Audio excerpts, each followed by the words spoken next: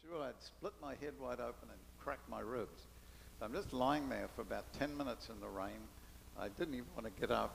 This is 5 days before I left for New Zealand. So I went to a friend of mine who's a doctor, and he checked me out. He said, I don't think it's broken. He couldn't find any holes in my head, which is nice. It still hurt. And then he said, even if it was cracked, we can't do very much. We could, strap it up. And I thought, well, if I have cracked ribs, I can sit there and do those 8 hours looking like 16 hours a day, just sitting talking. So the only weird thing is I started hiccuping.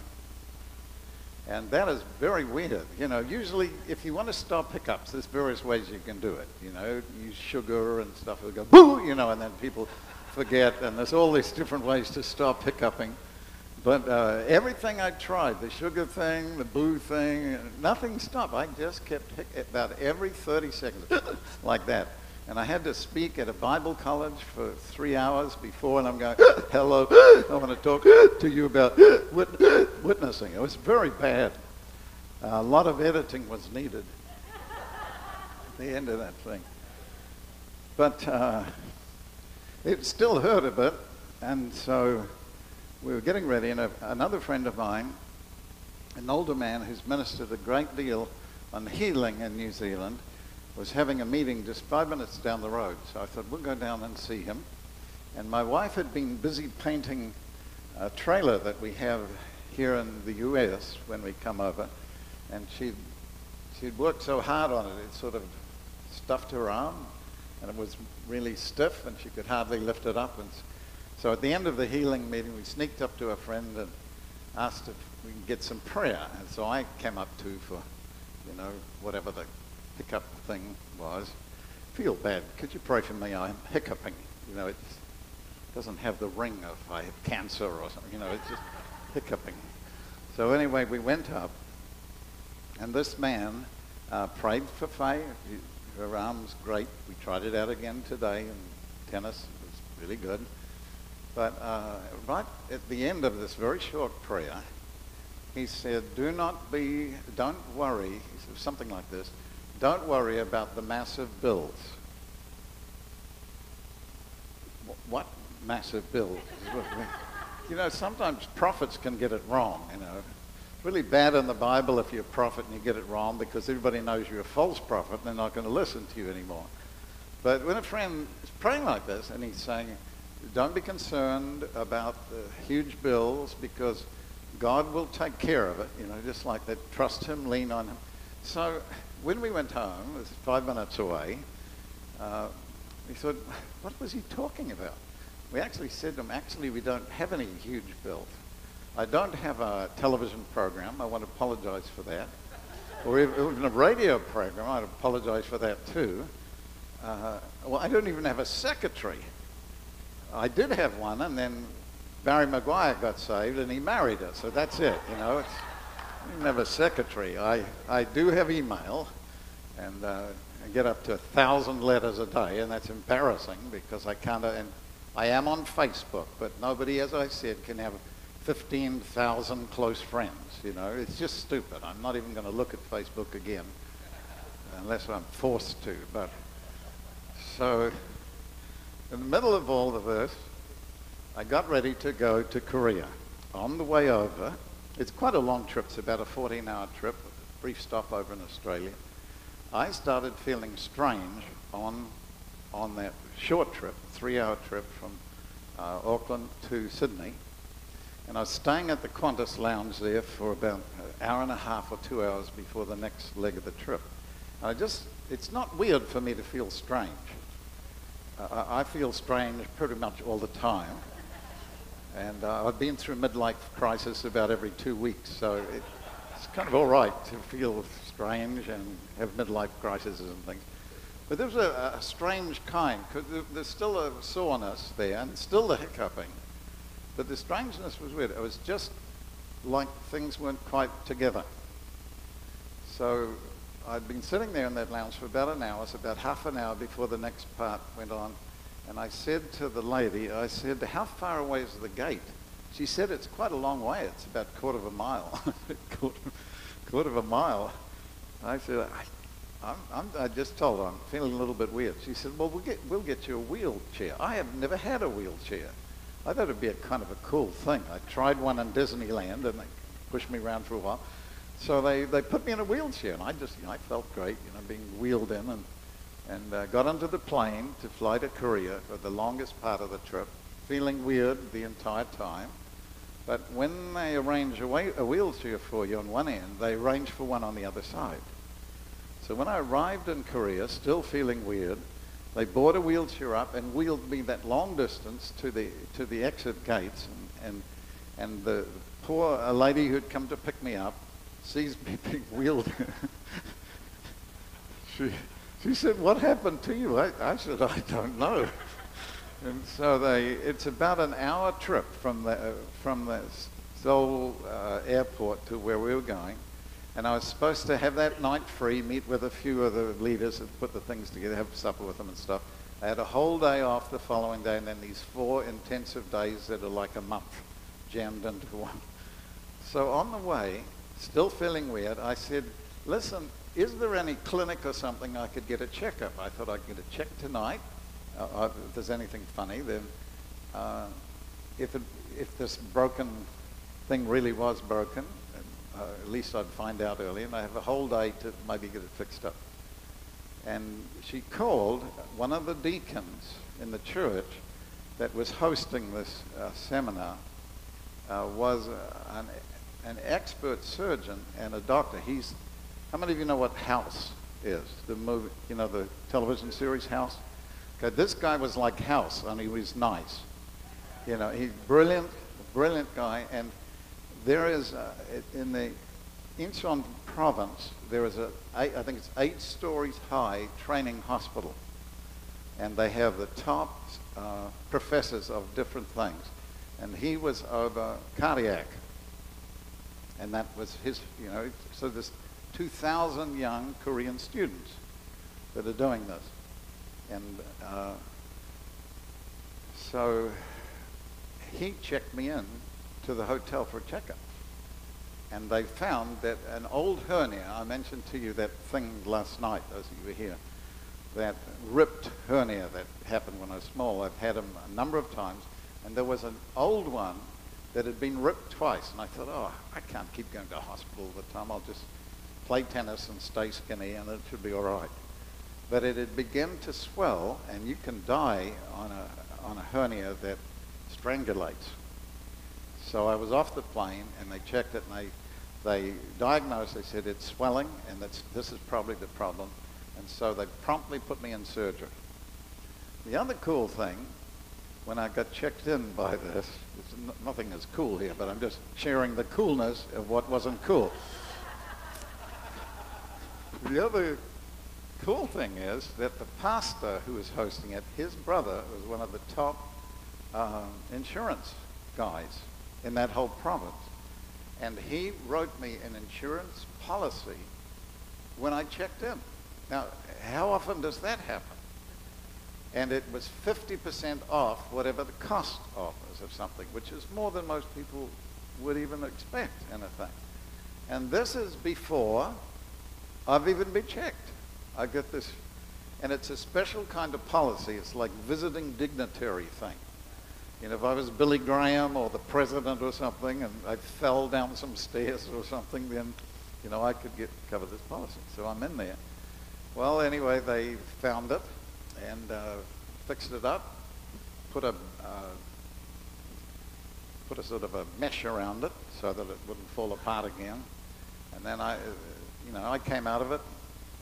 When my wife found out that I was in hospital, she said, she's going to fly over. I said, "Don't worry, I'll got a whole day to recover. I'll just sit there and I'll teach from a chair for the rest of the time in Korea."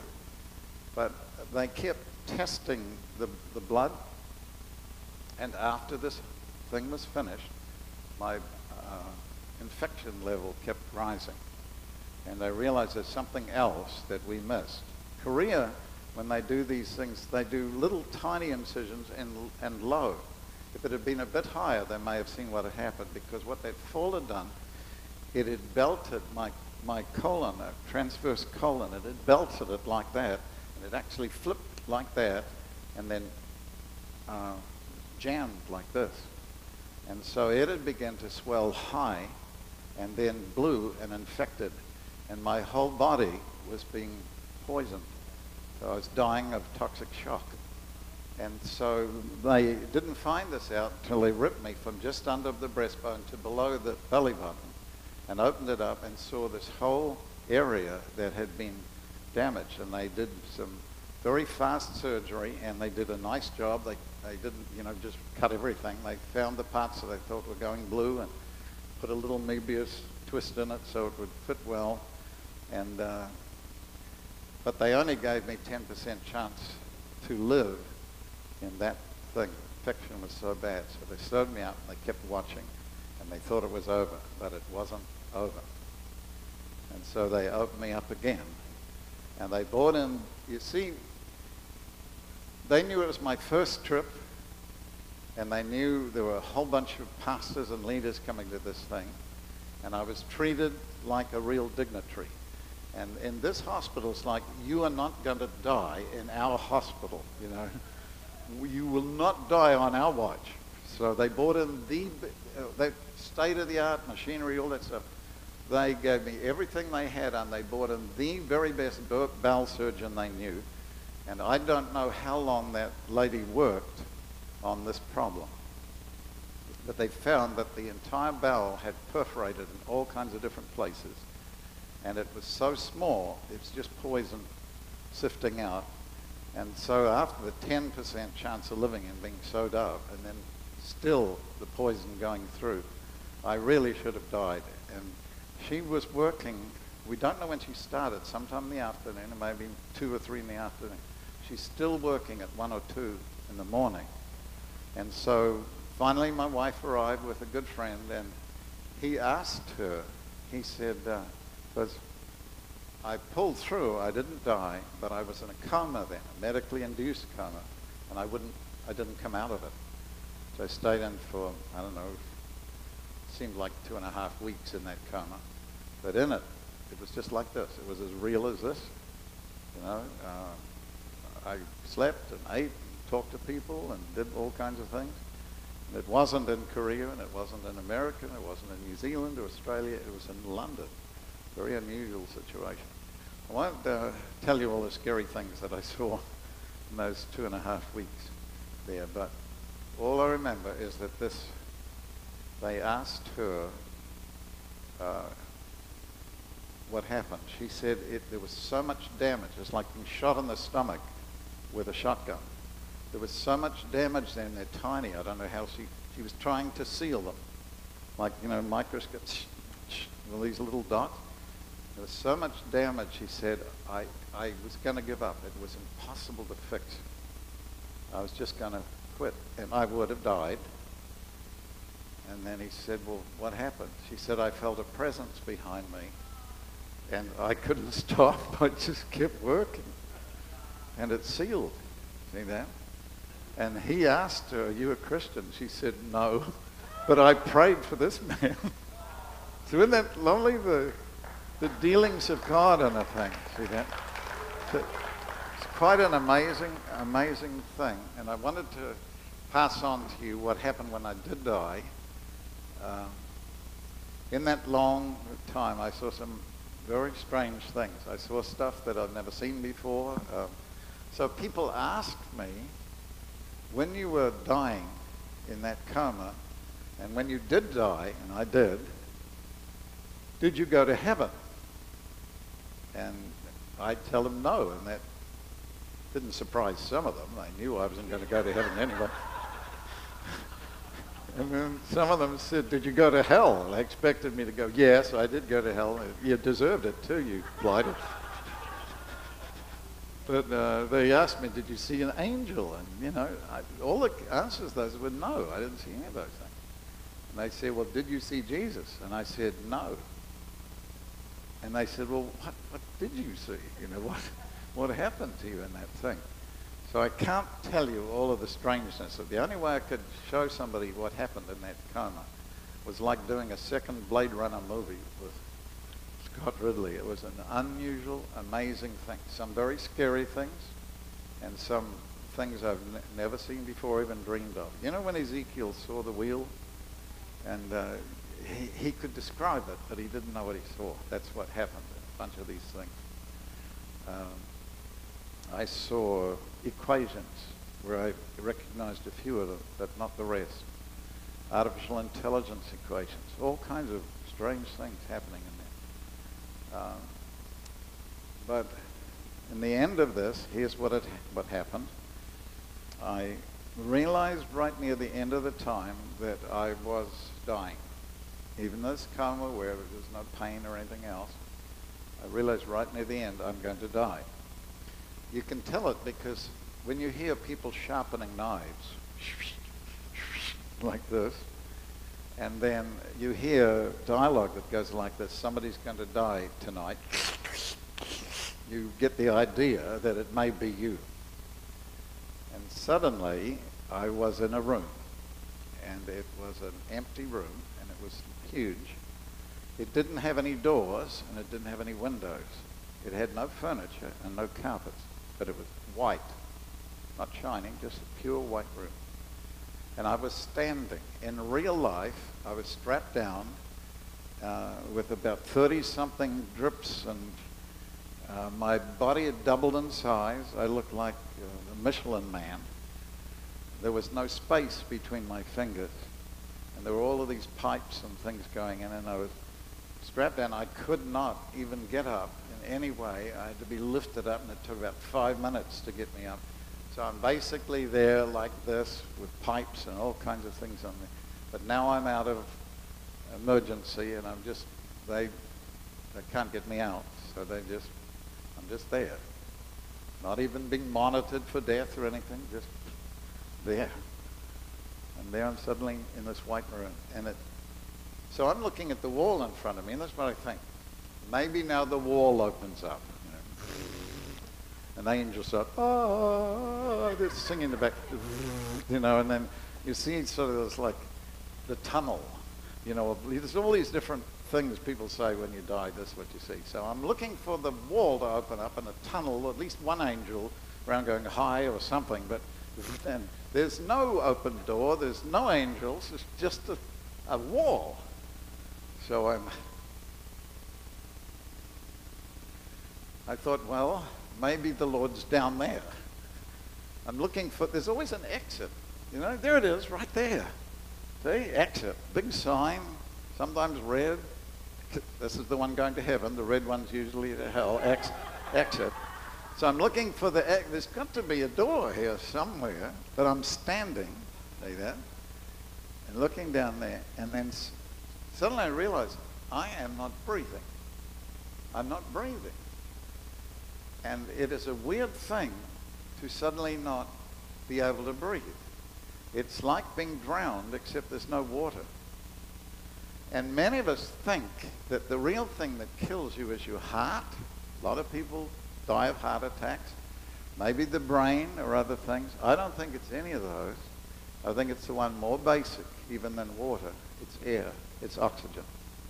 See, when God makes us, He creates us directly. It's not a mediate creation like in talking to the waters and the earth and that. He makes us personally.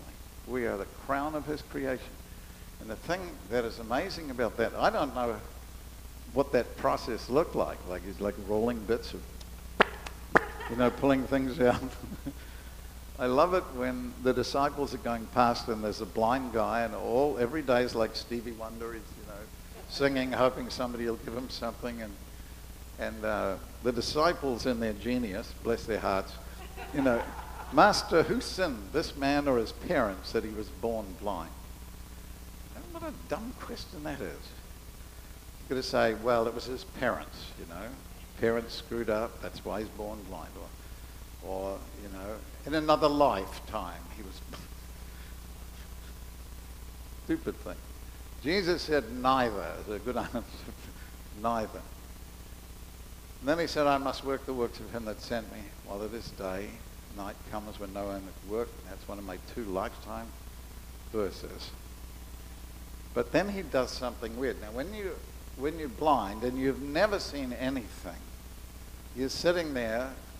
Some people called for arms, but they really needed eyes. Arms.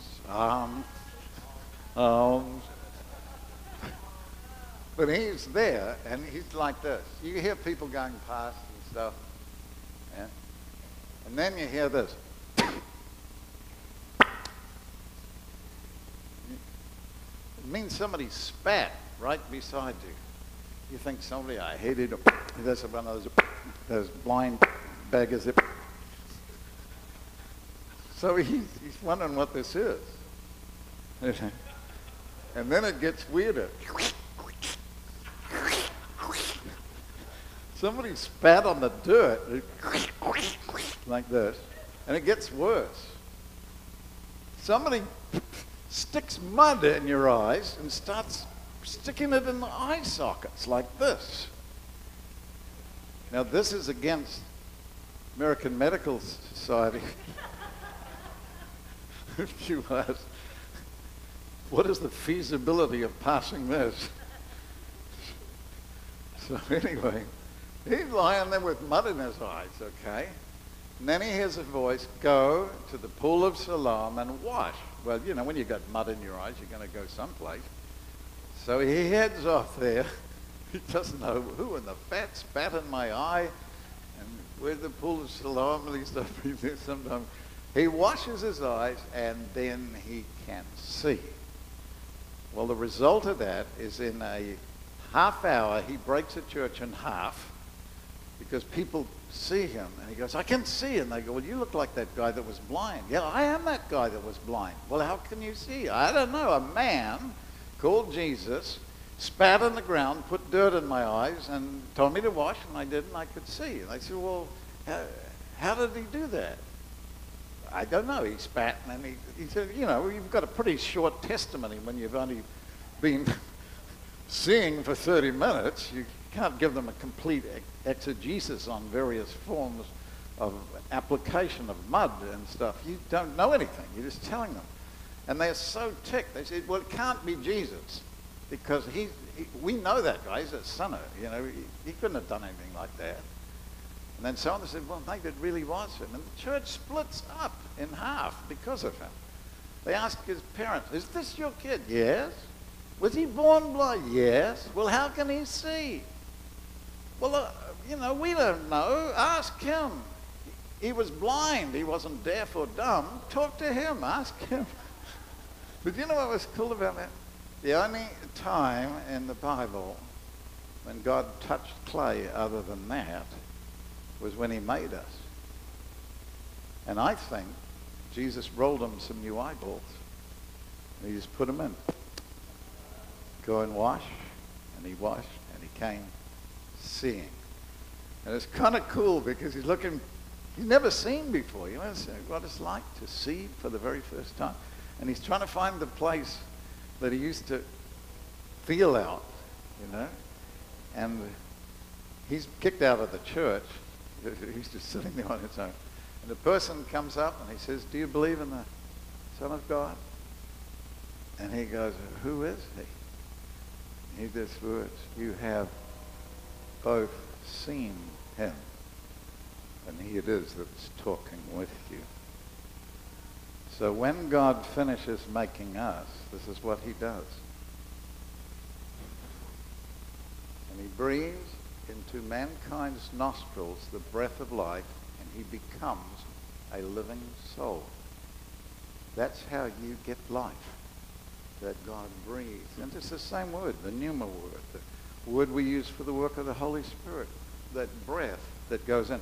So I believe that when you die, that breath goes. And when Jesus died on the cross, though they call it in the Bible a stroke, it wasn't an aneurysm like I had in 2009. It wasn't a heart attack. He stopped breathing. And the Bible says he gave up the ghost, its last breath. See?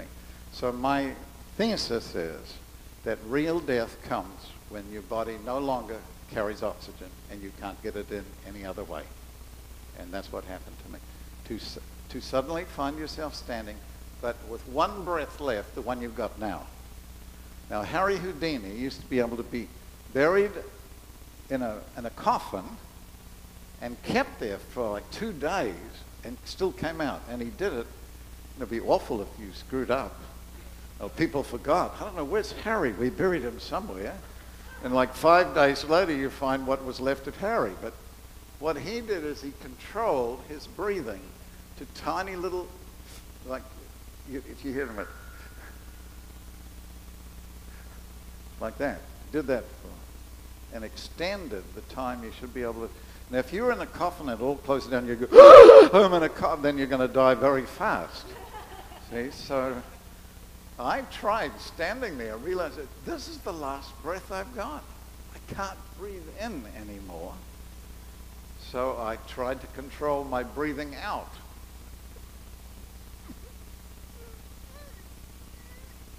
But you only got very short time for that.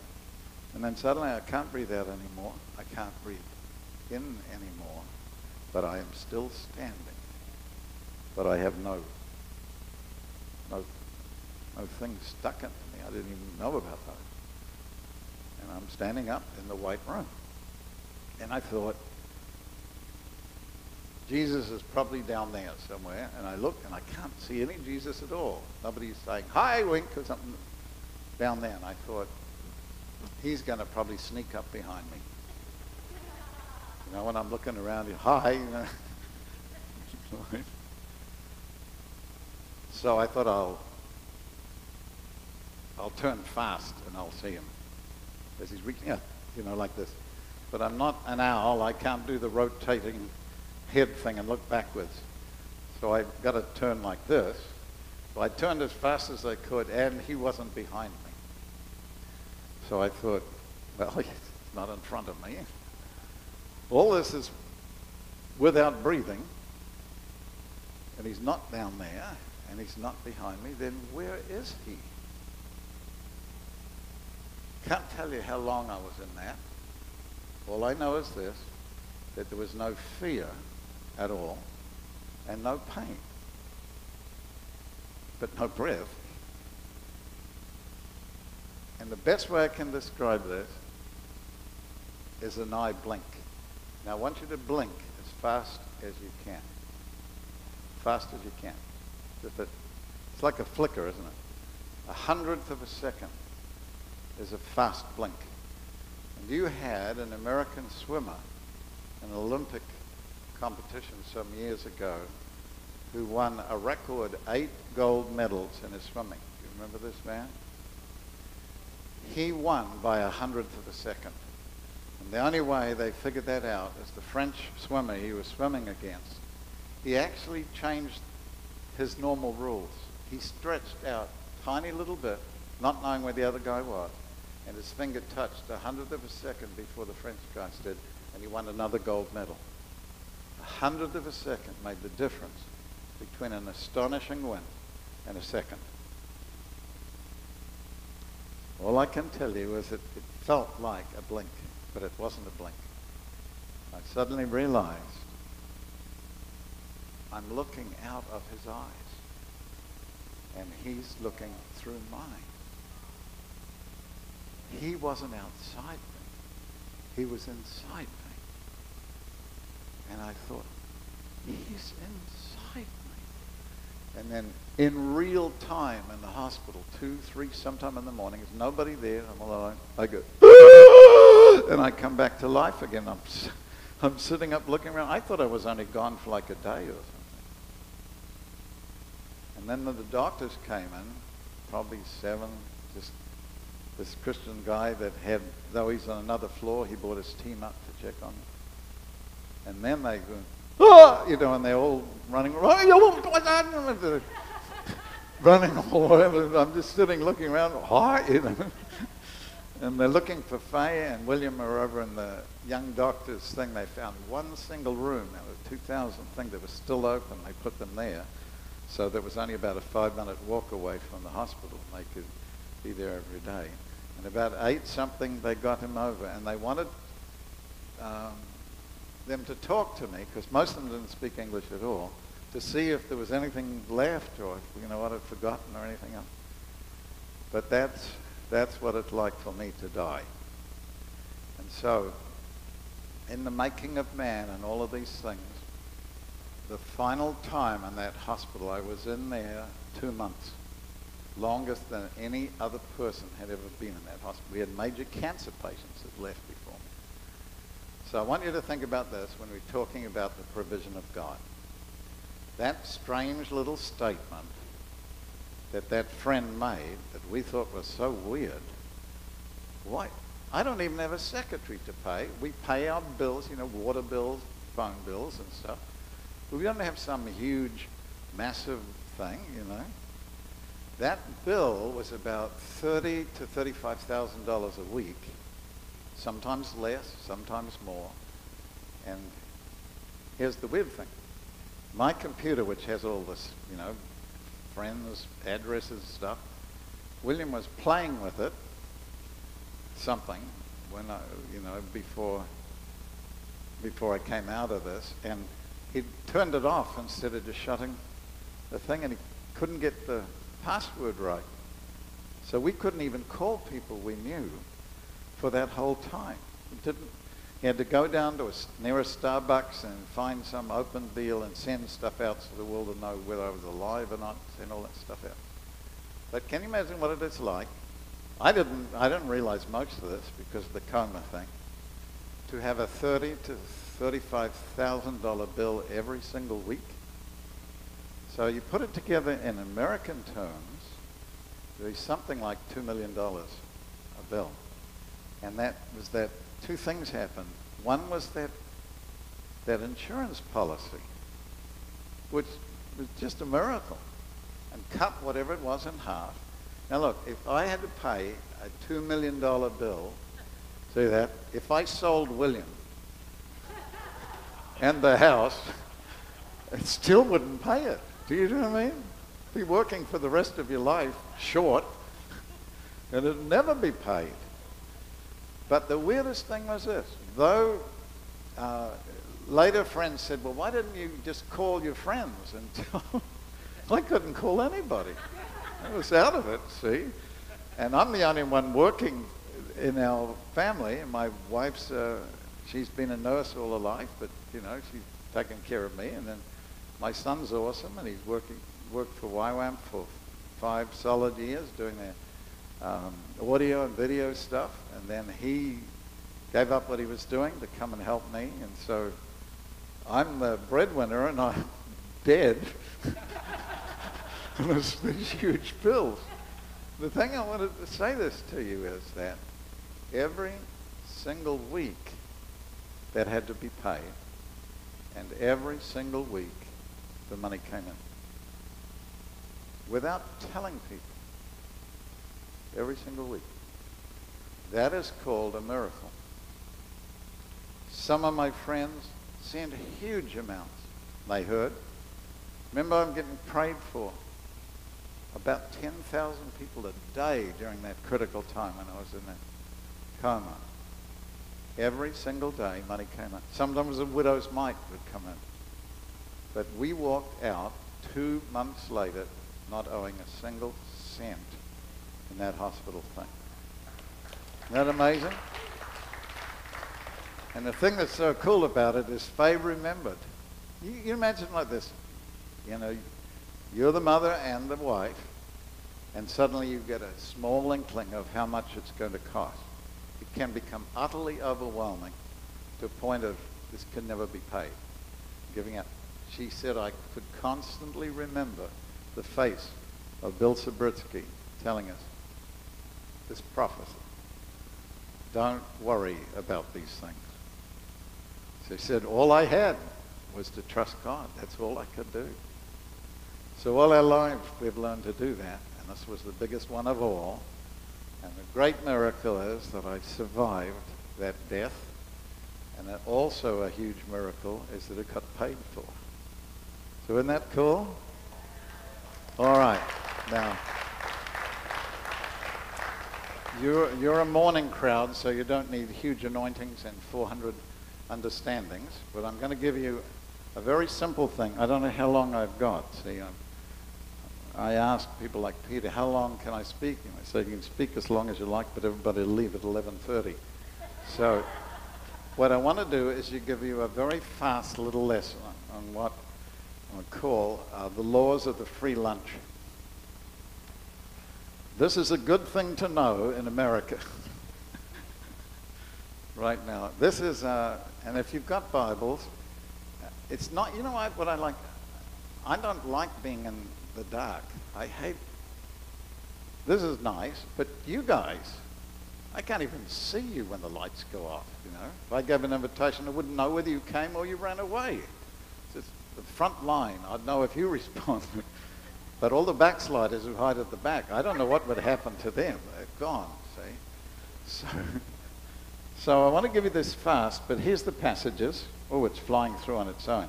Mark 6:34 to 44, and Mark 8, 1 to 21. Originally, the original structure of this was done by that great master preacher.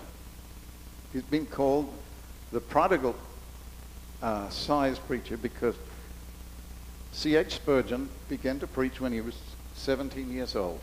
And I have his complete library, which is 80 volumes of things as part of the Revival Library. The print is like .2 type, and there's about 600 to 700 pages in each volume. There's 80 volumes of this, called the Metropolitan Tabernacle Pulpit. So any of you, a bit bored and you want to read something on the toilet, get Spurgeon's set. And a big toilet, because it was a lot of stuff. Embarrassing thing about the Spurgeon, that he'd go off to the Riviera and he'd like swim and just lie around and for like a week or so, and then he'd come back and write tons of sermons. He's an amazing guy. And one time, his wife heard this noise, and he was asleep. And it was Saturday, and he walked to his study, and she thought, oh, he got up early. And he wrote out a complete message that he was still asleep. Then he went back and then, continued to sleep. And then he woke up in the morning and the message was already there, and it shocked him. Here's the message. He wrote it in his sleep. So every now and then you'll see some amazing things that came from another time. I have a number of Spurgeon sermons that I've redone. One of them I did in Detroit, and what I found, I've got a clip on M&M. Oh, by the way, have any of you ever seen my introduction to the Academy Awards of movie? Have you seen? It is a funny thing. It's called 6 Mile. It was a take on Eminem's 8 Mile. And that was the reason why is because every year we do an outreach in that area. We have for over 20-something years. This year is the first time we have not had what we call War Week in Detroit. It's not in Detroit City, but there's a 16-mile strip, and 6 Miles, original name, it was called Highland Park, and it was a thing of great beauty in the early days because we're almost opposite. The church which hosts this outreach is the first Ford factory. And just outside of that is the first freeway ever built in the United States. So people in Highland Park in the early days, it was a ritzy, beautiful place.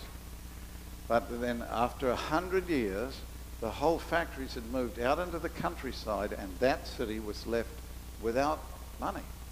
And it began to collapse. And it became the worst city in America.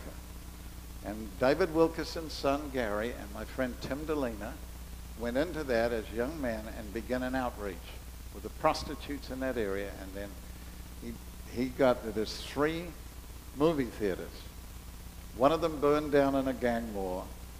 He got the middle one, and he wound up with like 1,500 ex-neo-Nazi hooker and others that got saved. Can you imagine having a whole amazing thing? And it's so bad. I'll just tell you a little bit about how bad it was before I give you this thing. It is so bad that all the fast food places left. Pizza Hut, you know, McDonald's, Colonel Sanders chickened out. They're all gone, okay? The only one was left was Wendy's, because nobody's going to Wendy's. It's too wussy to rob. But if you went to Wendy's to buy something, the glass was this thick, bulletproof glass, and you put your money through a slot, and they sent your hamburger out in a rotate. I mean, it is a scary place. Not even gangs want to be in 6 Mile. 8 Mile, which is where Eminem grew up, that's Chevy, see? But they have their own mayors, Chevy mayor, and so our outreach was around 6 Mile, which is worse than 8 Mile. So that funny little thing you saw, those of you who want to see weirdness, I'll play for you a clip of what we call 6 Mile, but I won't do it right now. I'll just say that I have one of Eminem's songs called Cleaning Out My Closet.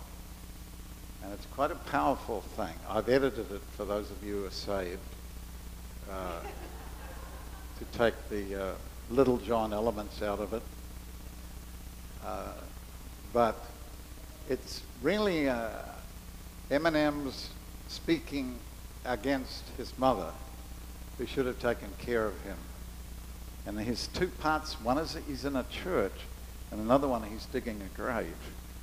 So looking at this thing, I linked it with a sermon preached by Charles Spurgeon 200 years before on the woman who lost her son, and put the 2 together, and it's parallel. That's really kind of cool to see. So here's another message that was given. I've done the Pratney modifications of it, but it was originally called Curious Calculations, Details Different but Equally Instructive. And I knew nobody would understand what that meant, so I called it the law of the free lunch. Okay, here is the rules. Number 1, there is more left when Jesus, you remember the story? There's 2 of them. Jesus feeds this bunch of people. So you can read it. If you get bored with this message, just read the thing. More left than the original lunch. Here's the strange thing. The remainder left after the feast was greater than when the banquet began. They began with 5 loaves and 2 fishes, and 7 loaves and a few fishes. These are these 2 different accounts.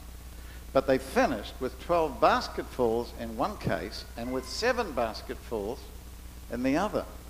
They all did eat and were filled, and yet there was more left than when they began. Now, if you're going to feed suddenly, 5,000 people plus women and children, these are just the men. It's a huge crowd of people. You're going to feed them.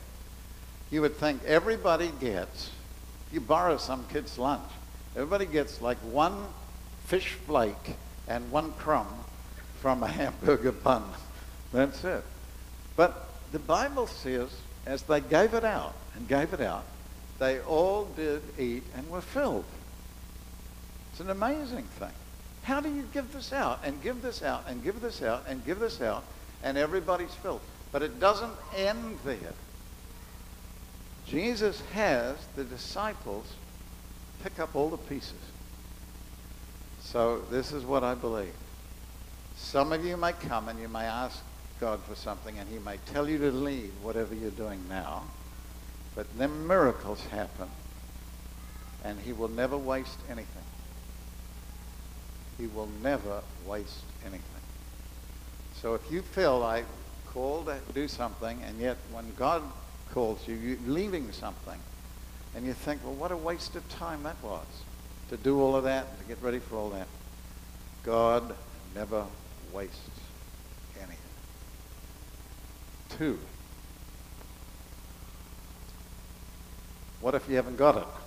Gone feeling you were scantily supplied, but you have given them your all, and under the divine blessing there's been enough for the crowd and a double portion for you.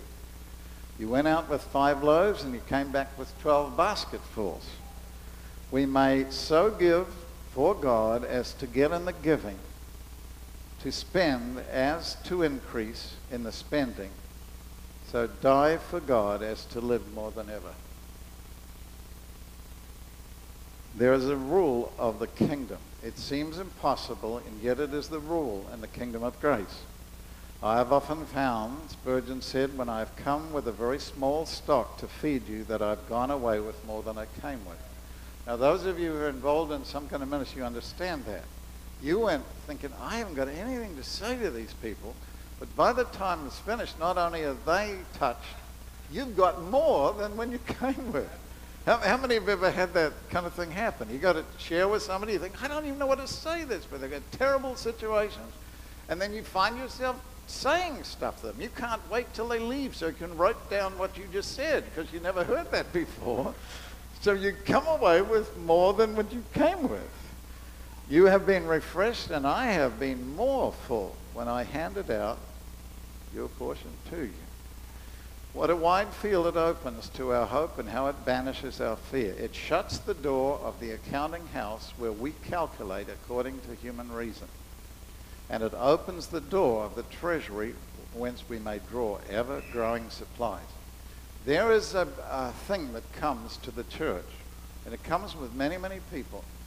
It is, I call it the accounting mentality. Now, those of you professional accountants, I'm not trying to burn you at the stake. I'm just saying this. We have a box sometimes that we put our whole lives into, and we are afraid of the edges of that box. And by the next few days, I hope I can show you something about God that'll show you why those boxes, without breaking his law, have this incredible edge. You stay on that edge, and it will continually grow. But if you cross the line, you die. And if you stay in the middle, you'll get boring. So I'm trying to get you to learn to surf the edge of the wave, which means every day will be a new adventure for you. Okay? And this will come because of the economy of the thing. See?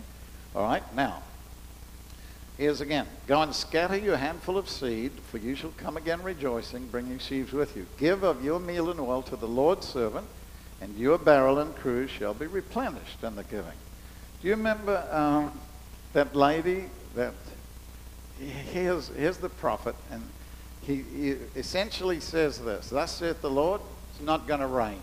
Then he leaves. Now anybody can say that. He walks up to the president, thus saith the Lord, it's not going to rain. But if it doesn't rain, after like a week, who was that masked man? You know, they're looking for you to take you out. But when you're out in the middle of nowhere, who is taking care of you? Here's the wild thing. There is water running when nobody else has it. And every day God sends birds with meat sandwiches. Another encouragement to know you don't have to be vegan to serve the Lord. Those birds eat meat, but they didn't eat the sandwiches that they had to bring. So every single day he's provided for. And you would think this would go on forever. But this is what the Bible says. And then the brook dried up. And that's what you don't want. You don't want that brook to grow. You've fallen in love with the brook and the birds. And then it's no longer a brook. You need to know this. When disaster happens in a nation, even if you're a Christian, you will be exposed to it. God will take care of you in the middle of it, but don't think you'll escape it. We think we'll get completely out of it, and we'll all be, swinging on chandeliers and singing hallelujah, but everybody else is going to be suffering, but that's all right because we're saved and they're not. You will feel a little bit of what your nation feels. When the prophet spoke up about what God was doing, he said, I and this nation have sinned. They took the place of the people, not just a reconciliation, but an identification with the nation that they were part of. But what happens when the brook dries up? You've ever had that too? The brook suddenly dries up, and the thing you've relied on for so long? Who was it that was talking about your job this morning? You, wasn't it? Where you just lost your job. When the brook dries up, it is freaky. You've had provision, and it's gone on for a long, long time, and now suddenly, it's like that, it's gone.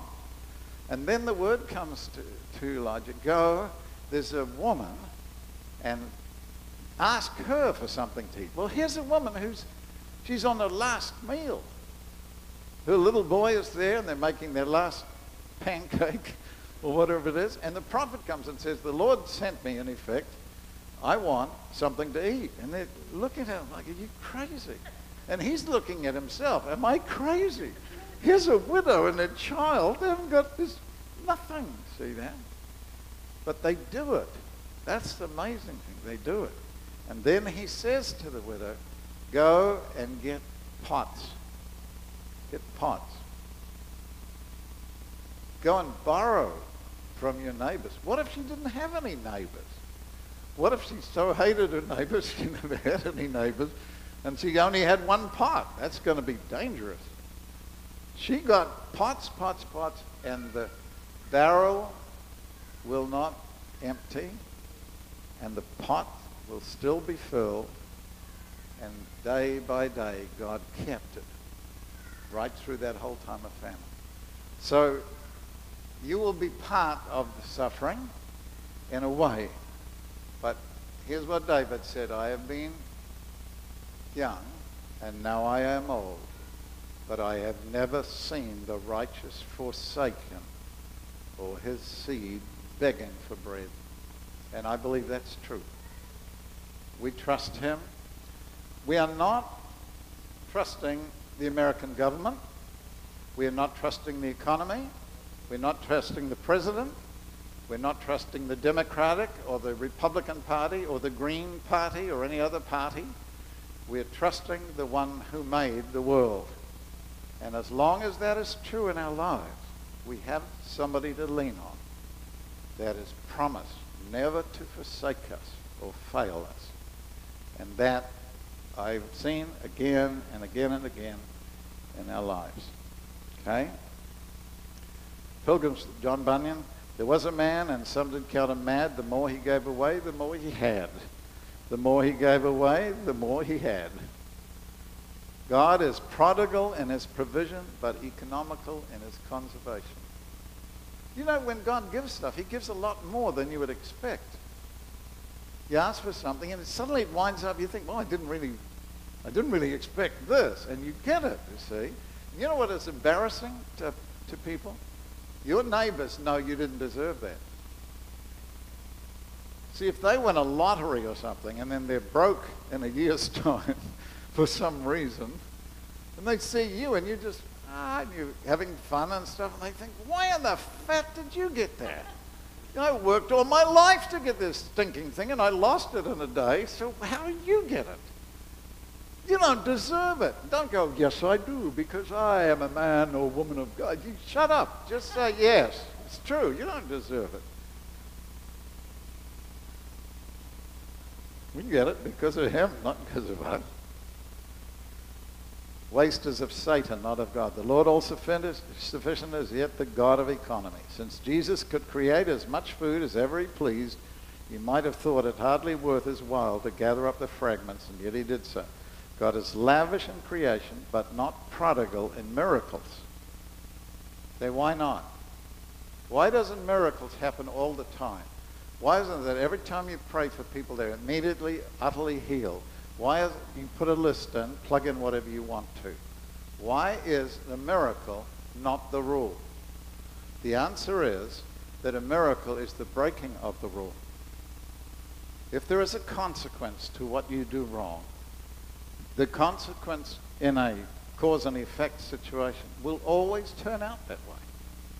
So if for some reason, genetics, screwed up, massive stress in our lives, something happens to our physical body, that is a consequence of something. Sometimes it's not our fault. Sometimes it's just screwed up things. We look at stress and deal with things like that, massive things, some of them. Well, if miracle becomes the rule, then the exception will be law. And you don't want to live in any culture or society where the exception is law. You don't want that to happen. Because God's laws are descriptions of reality. Every time there's an intervention, it is a cutting off the consequence of a thing. So it will not always happen. Think of this. Jesus goes to some place and people aren't healed. He could do no mighty miracle in that area. Isn't that weird? He's God. Why can't he? Because there are rules. There are laws. And if there is violation in an area, sometimes, not even God, will overrule what he's already said. Okay? Don't think it hard on God if things don't all happen the way we think they should. God is lavish in his creation, but not prodigal in miracles. What he would have us do is to make use of such powers as we have. What a wonderful thing this is. God, all-sufficient, owner of the cattle on 1,000 hills, who could make a whole sea of fishes or 10,000 wills of bread by his bare will and nothing else. Yet he sets his disciples to gather up the broken pieces that nothing may be lost. Let us be watchfully economical for the Lord. Got to go fast on these. Christ will take care of the broken. We must not allow ourselves to be thrown away or be consumed by an animal passion or to be left to decay. We must be in the Lord's store, ready to be used when the time comes. We shall be of some use one of these days. You, my friend, are not a whole loaf. You're a crust. No crust may be wasted.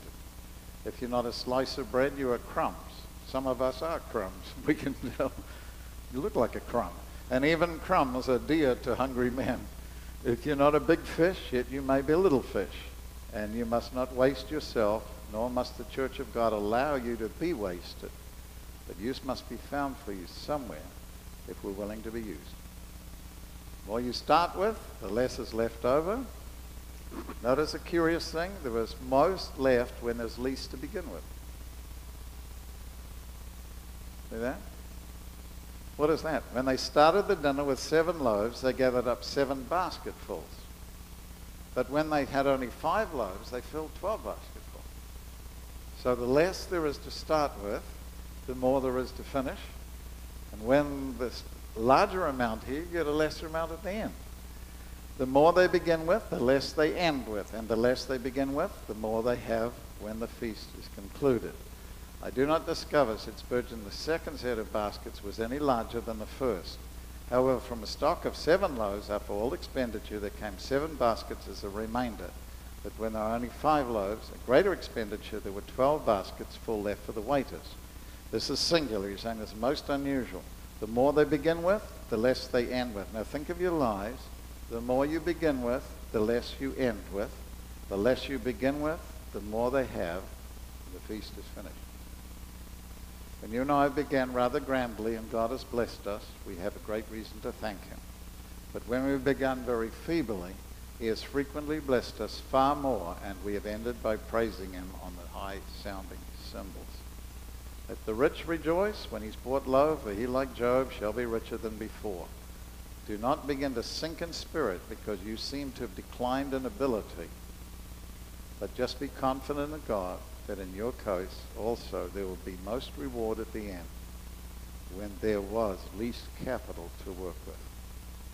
Summit, the less you have, the more God can do with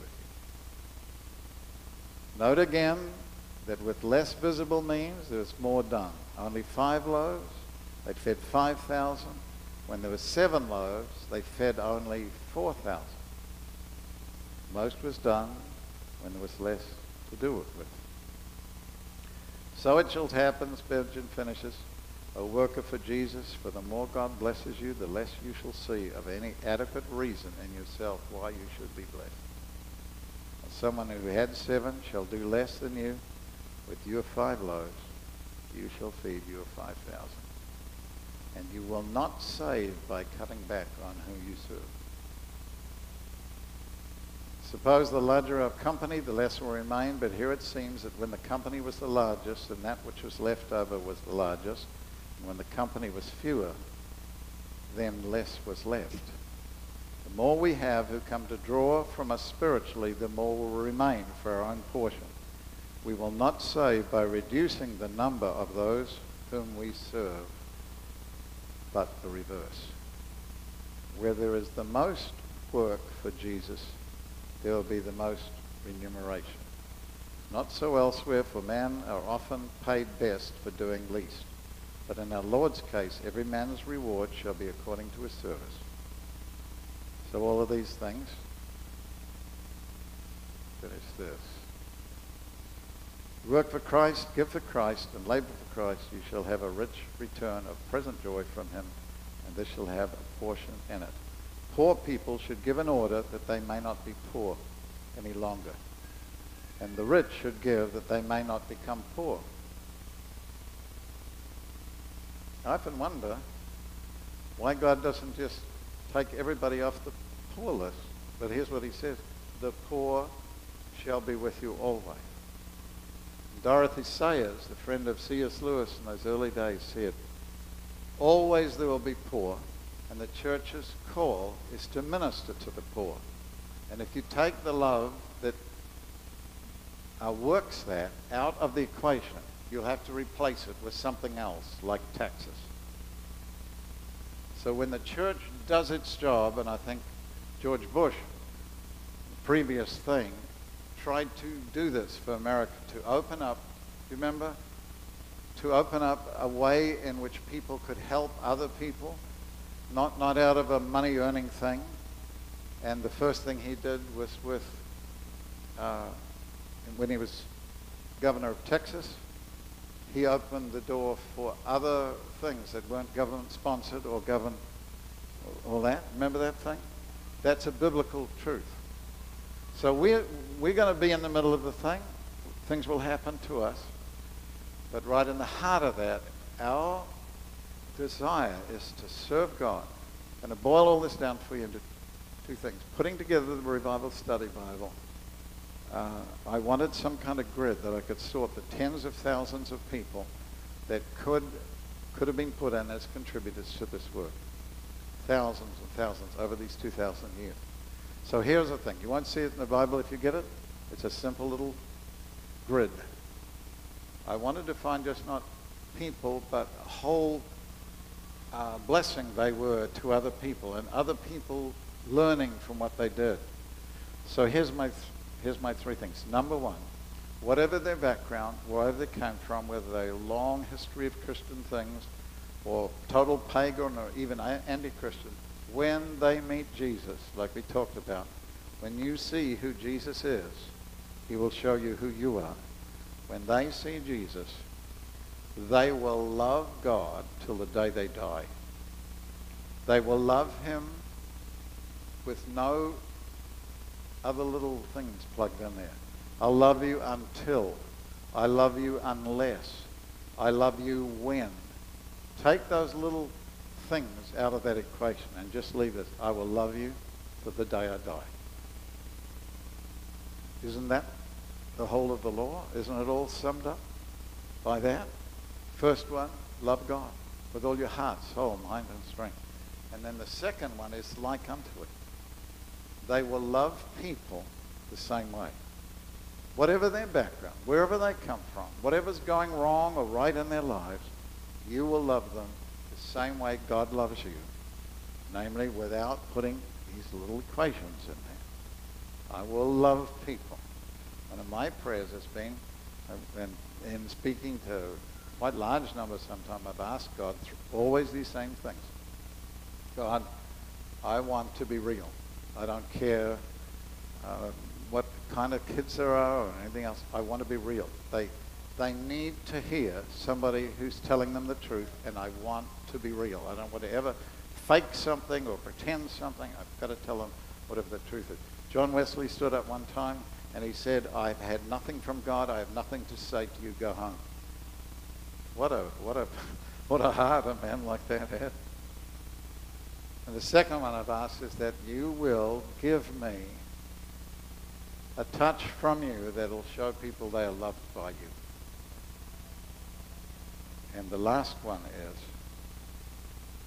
that, and I'll put this, to be willing to die for the people you're talking to. that you would lay your life down to see them come.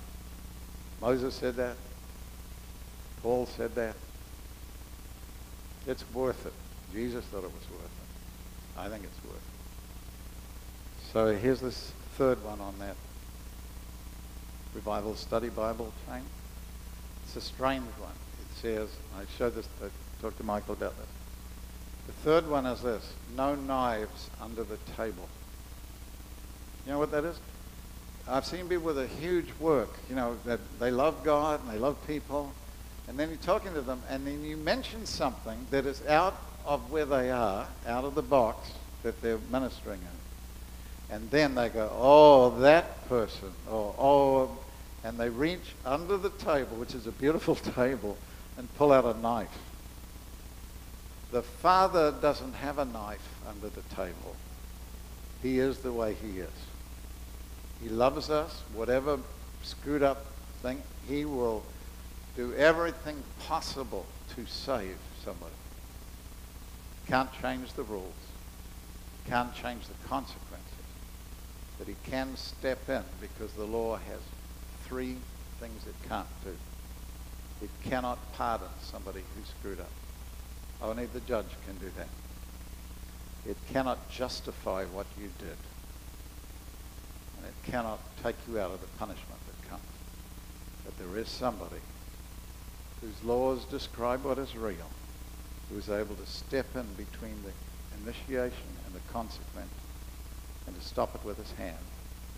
And that hand still has holes in it. Father, we thank you for what you've done again and again for us through history. We think now, Lord, of this nation, and we think of the crises that come up. It seems stupid decisions being made at very high levels that walk completely out of what you say and what you called for. And many times we in your churches look, and sometimes we're not sure how to even respond to things like that. But our trust is not in what is happening. Our trust is you. So we ask you to help us. We haven't come to you for a free lunch, but you're so good at giving other people who don't have one through a little boy with some 12 guys who don't even know what they're doing. Help us be like the little boy or like those guys. In Jesus' name. Amen. God bless you.